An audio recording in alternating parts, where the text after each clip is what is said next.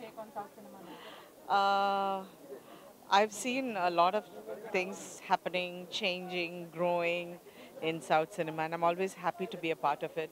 I always think that maybe I won't be around for another few years to see all this, but then I'm always there, and I'm happy to be there, to live the moment. Any specific movies? What are your favorite movies in all across the languages? I have so many favorites. I am like a person, I like bits and pieces. Like I would like something in this, I would like something in that. So I feel all talent should be appreciated. Okay. And one thing that I would like to know from you is your films are like evergreen, be it in Telugu, Tamil, or other languages.